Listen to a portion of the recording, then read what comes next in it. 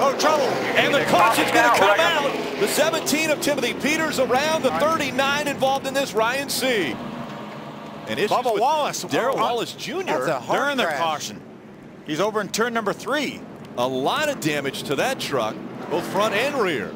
Timothy Peters on the inside of Ryan Sieg and just tried to come up the track, and he didn't have Sieg cleared. Sieg, nothing he could do there. He was just holding his line.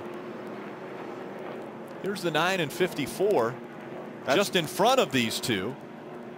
This is coming off of turn 4, and the accident with the 54 is going to happen all the way when they get to go in turn number 3. This is the lap before, because the 17 is still on the racetrack right side of the screen. Let's see if Bubba goes up the track and forces Ron high. Yes, he did. Door to door, and yeah, Bubba Wallace way up the racetrack. This is when the caution is out. The caution is out.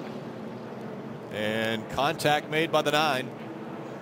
Wow. Sending the 54 into the wall. Remember, we saw at Texas a couple years ago, Kyle Busch driving his own truck and Ron Hornaday having issues. That's Ron Hornaday and Kyle Busch's truck having issues. There's the caution. See, the caution's out. Ron's ahead of Bubba. Little contact there. He runs him after into the wall. Caution came out.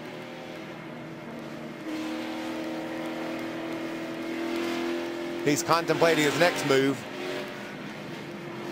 And he just did his next move. And we saw the eyes watching the mirror, and this took place after the caution had come out. There was an initial bump to let him know that he wasn't happy with him, but then Ron turned him into the outside wall.